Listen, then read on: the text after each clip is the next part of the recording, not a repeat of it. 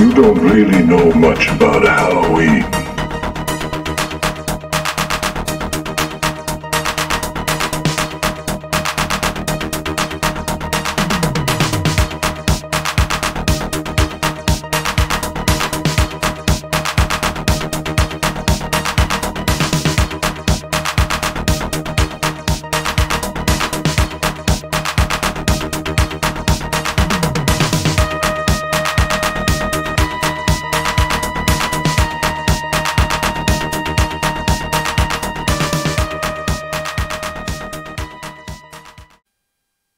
Hello and welcome to another unboxing video here, which we have a slew of them, which if you've not noticed by now, there's been a lot that have been posting into the stream.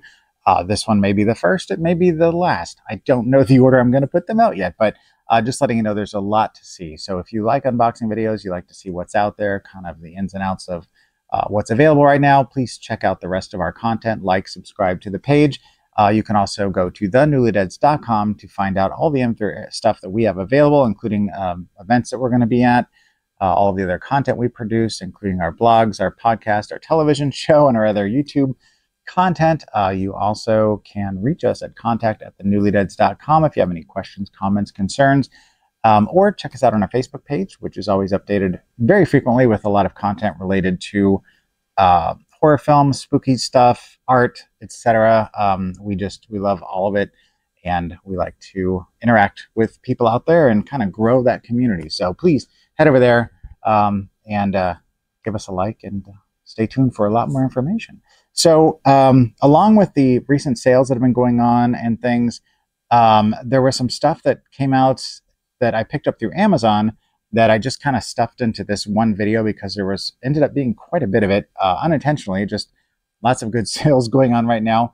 The first thing that I picked up, which I have all of these so far, and I'm very excited to eventually, they're going to have everything out so that I will have all that is available. If you know me, you know that I love Doctor Who. Even got it tattooed on my arm there, his name. But this is the Peter Davison Doctor Who Complete Season 2 from 1983. This stars one Peter Davison, who is the 5th Doctor. This is the 20th season of Doctor Who. It's listed as Doctor Who Season 2 because that's his 2nd season on the show. But by this point, the show had already been on the air for 20 years. Which just does include the 5 Doctors 20th Anniversary Special, which I'm kind of excited to check out. It also includes some newly restored and remastered, added special effects, but they've done that on a couple of these. And I, of course, am kind of a traditionalist when it comes to that, so I want to be able to watch both. So as long as there's both on there, I'm cool with, checking out the newly added stuff. But just always make sure you got both, because if you just do one and not the other, why? Anyway, that's just my personal thought. This is the season that contained, like I said, the 5 Doctors, which is a 90-minute special celebrating the 20th anniversary. And if you've never seen it, it's a good time. These sets are all very similar. So if you've seen any of these before, there's not a lot to them. The very first one that came out, the Tom Baker set, had a little bit more to it. But after that, I think budgetary reasons and whatnot, they just kind of really broke it down to just the bare bones. There's a lot of content on here, a lot of special features. It's almost too much to get through at times. There's so much, but it's so worthwhile. And I'm such a fan that these are amazing sets. So if you've not picked them up, you can get them when they come out, and they're not super inexpensive at that time. If you wait, they do have sales, but I don't ever want to miss out in case they go out of print.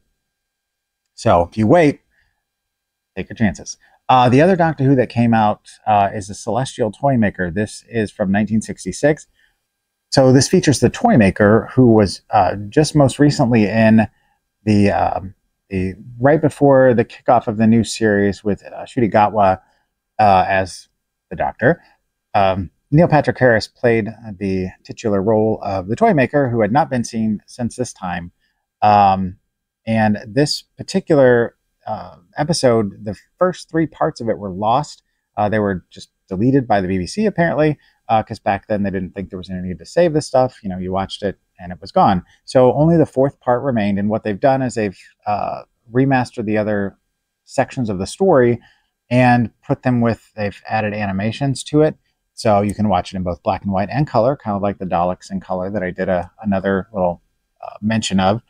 And this is a first Doctor story, William Hartnell, this also stars Michael Gough as the toy maker. I don't know why I couldn't think of the name there, which you may recognize him from. He was Alfred in the original Batman series, and he's done a bunch of horror and exploitation films, as well as he's just had a very long and illustrious career. This is about the celestial toy maker who sees the Doctor and companions separated when they come up against him. And when the Doctor plays the trilogic game, Stephen and Dodo are forced to play seemingly childish but ultimately dangerous games with the aim of being reunited and getting back to the TARDIS. Which, if you saw the most recent special with the toy maker, you saw that the games are very simplistic, but the outcomes are not very good. So this was destroyed in 1970, in the 70s at some point, roughly, and the timing on this, of course, is apropos, but it's so nice to have this kind of stuff being kind of put back out there. And some people like the animatic stuff, you know, the animation being added. Some people don't. I'm just happy to have complete stories coming out that were kind of, because there's so many that are lost to time. And so if you're interested, check it out. Kind of stumbled my way through that, but I'm just excited to watch it. Next up, we have Let's Dance from 1950. Oh, I forgot to show you the inside. We have the back here, which includes, you know, what the special features are. And then on the inside, we've got disc 1 and disc 2 that feature the black and white and the color version of the story. All right. Sorry about that. All right. I'm not used to having these open. I usually have them closed. So like I was saying, Let's Dance from 1950. This was directed by Norman Z. MacLeod, who did Topper and Topper Takes a Trip. He also did Horse Feathers and Monkey Business. So some rather big titles from back in the day. And if you're a Marx Brothers fan, which I am, you know, you already know Norman MacLeod, but this stars Betty Hutton, who was Annie in Annie Get Your Gun. She also had a show for a while called The Buddy Hutton Show. This was kind of a vehicle for her, and Fred Astaire was in it, but it was more Betty Hutton's film. Fred Astaire, you may know from Ghost Story, Holiday Inn, Blue Skies, Easter Parade. I love Fred Astaire. I've got some of his albums, CDs, several of his films, and I grew up watching Fred Astaire, and I've never really considered myself a guy that enjoys, you know, like dance shows or dance movies, but Fred Astaire is one of those that it just makes me happy to watch his film. So this is one I've not actually seen before, but the trailer for it sold me immediately. It was a great price from Kino Lorber. Not big on Kino Lorber discs, but they're kind of growing on me. And as you'll see, there's more to them as far as what I've recently picked up. The plot of Let's Dance is, after the war, Donald Elwood meets his former USO partner, Kitty McNeil. It's a great 50s name, who is now a rich widow with a little child. She tries to evade her paternal grandmother, who wants her to live in a way according to the customs of her dead husband's class.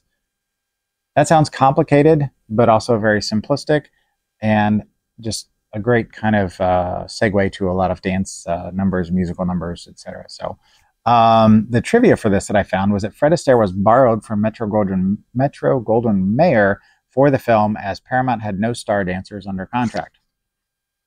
Why not? You're missing the boat, kids. All right, so next up we've got It, the Terror from Beyond Space from 1958. I love 50s like horror and sci-fi, especially like the atomic age monster movies and the alien stuff. It's a sweet spot for me, like the old monster movies. This was directed by Edward L. Kahn, who did The Zombies of Moratau, Creature with the Atom Brain. So if you're familiar with Sam Katzman, you'll know his work, and Edward worked for Sam Katzman.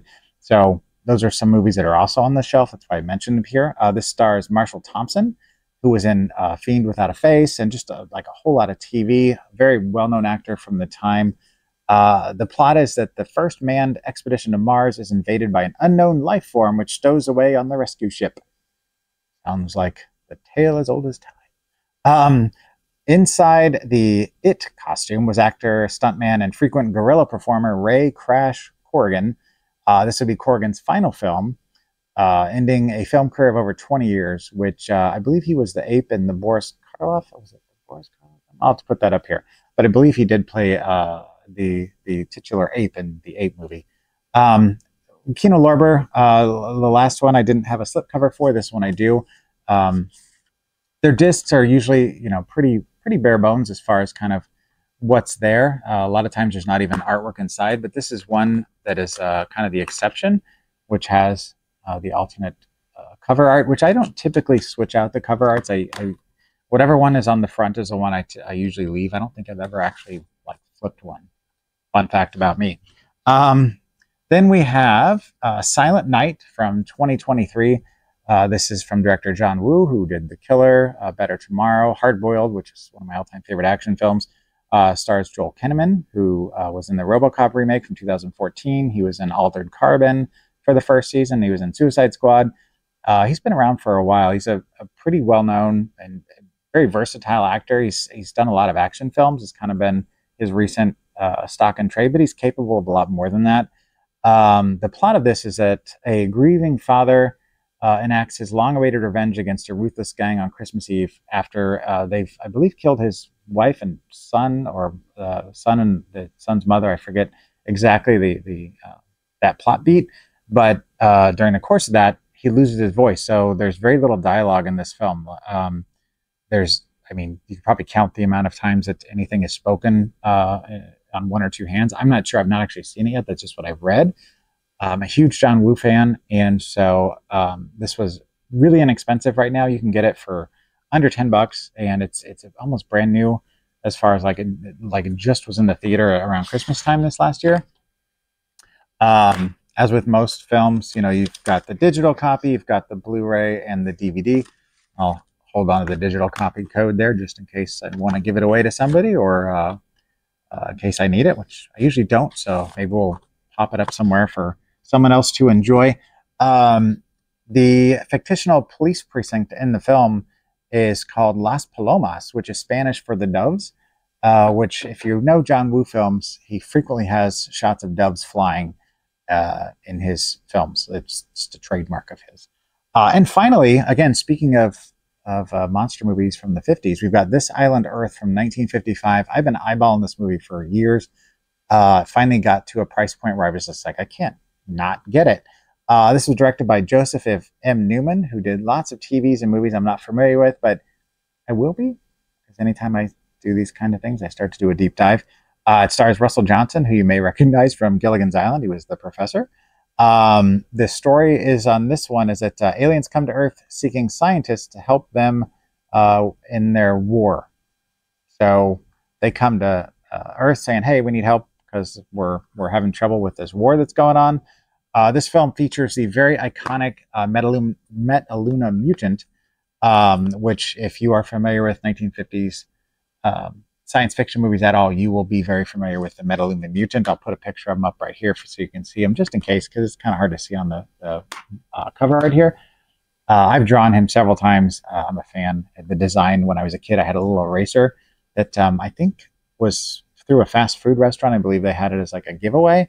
And that thing, I played with that thing like it was a regular toy. And it was just like a little gummy eraser type thing. I don't think it was an eraser. I think it was just kind of like a gummy thing. Not food, but rubbery. It was just super cool. And they don't do that kind of thing too much anymore. But it was a personal favorite thing of mine when I was growing up. There were several of them, actually. In a magazine article, oh my goodness, Jack is going nuts. That's my fish over there. The special effects department admitted that the mutant costume originally had legs that matched the upper body. They had so much trouble making the legs look and work properly that they were forced by the studio to have the mutant wear a pair of trousers. And if you see in the movie posters, you'll notice that the legs are different than they actually appear in the film. So that's the reason why. All right, so that is it for that haul. And there is so much more to come. I don't know what I was thinking. I must have been drunk. I don't drink, so I can't use that excuse. But thank you all for watching. And just remember that tomorrow is not guaranteed, so don't forget to unbox your heart. We'll see you next time. Should be done, you see, between the real and the unreal. The dead might be looking in. Halloween, the festival of Samhain.